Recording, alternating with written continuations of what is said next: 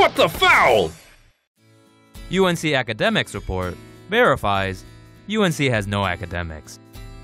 Looks like the academic and athletic scandal that saw easy A's and B's given out to athletes at the University of North Carolina was a little bit bigger than previously reported.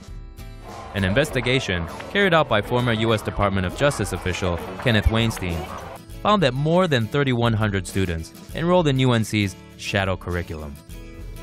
For 18 years, between 1993 and 2011, Debby Crowder and Dr. Julius Nyang'oro designed a cake curriculum inside UNC's African and Afro-American Studies program. The fake classes were largely made up of paper-only independent study courses and lecture-only classes where attendance was optional.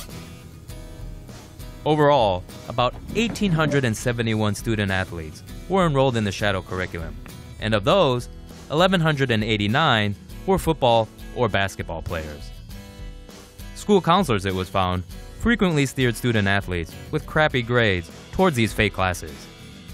UNC is now worried its academic reputation could be damaged by the ongoing athletic scandal. Academics at UNC? Whatever.